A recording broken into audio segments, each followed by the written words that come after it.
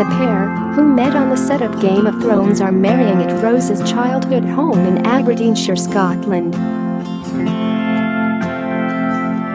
And Rose's father was spotted outside the entrance to the estate and happily told reporters he was thrilled his daughter would wed today. On Friday, an enormous white marquee was spotted being erected in the grounds of Wardhill Castle, where guests will be enjoy after wedding breakfast and speeches.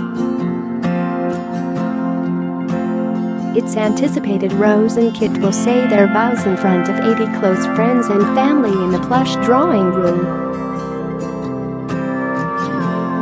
Today, Rose's close-knit family were seen clearing leaves from the driveway in preparation for the day.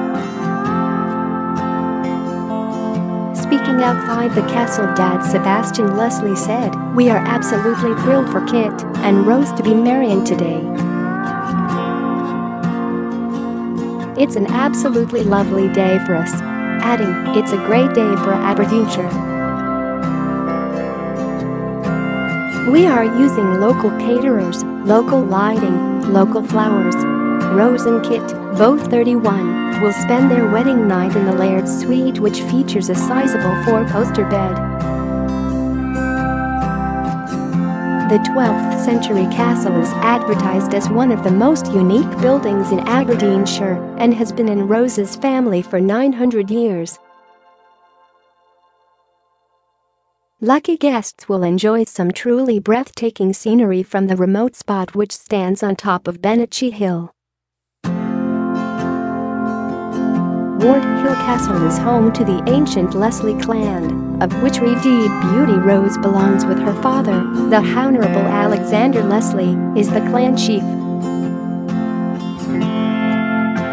And naturally, after the couple met on the set of Game of Thrones, their guest list is packed to the brim with famous names.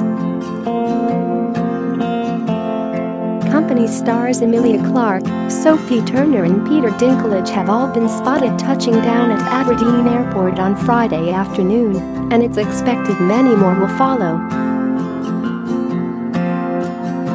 Kit Harington admits he blew his load early when proposing to fellow Game of Thrones actor Rose Leslie, but sadly, Kit is ruled out that his big day will have a special Game of Thrones theme. Instead, guests can look forward to some entertainment by chart-topping folk band Mumford Sons. Kit grew close to the boys after meeting them on the Graham Norton show in 2015. Inside Kit Harington's luxury stag do at private country retreat as he prepares to marry Game of Thrones co-star Rose Leslie during an appearance on the Jonathan Ross show 2 years later. Kit told how he'd contacted the Game of Thrones producer to find out his filming schedule in case they needed to change the date of his nuptials, which clashed with the final season. He said, "I rang him up and I said, I'm getting married. And it's all your fault actually. I think for the final season he is so stressed that he's reached that peaceful level.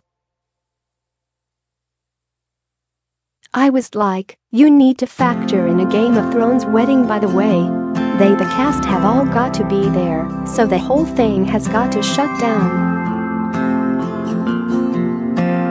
Kit Harington reveals he cried when he read the final Game of Thrones script and says, "I know everything now.